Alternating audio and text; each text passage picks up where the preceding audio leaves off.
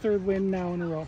It's good. It's getting us on a good streak, and it's like propelling us forward, so it feels good. What's working for you guys that you're able to start getting some wins here?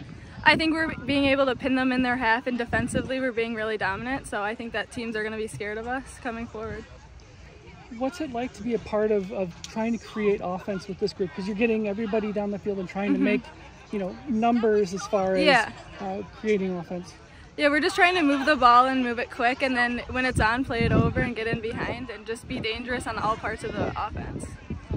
You're also doing a good job of keeping balls away from Gracie as much as possible. Yeah.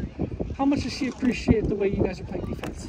I mean, she's the one organizing us, so it's all a team effort. That's our goal, is to keep it away from her, so she appreciates it, but she's a part of it too.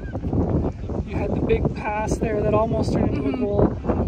How much fun is it to chip in a little bit on offense like that on a day like this? I mean, it for sure is fun. I like to play it over and see if we can get anything going, so it keeps us variable. The defense doesn't know what to expect, so it's definitely fun.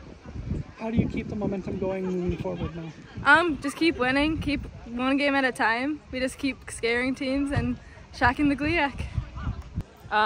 We just work really hard, like as a defense, as also offensively, and then we just ready for the game plan, and then we just did it.